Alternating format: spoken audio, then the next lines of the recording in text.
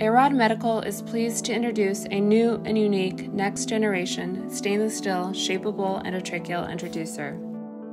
The AIROD has been proven to maximize patient survival with a first-attempt intubation success of 97% in critically ill patients with an average speed of 15 seconds.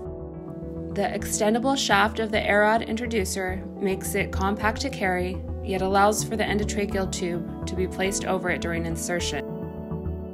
Unique to the AIROD introducer is a strong, malleable tip with a bulbous ending.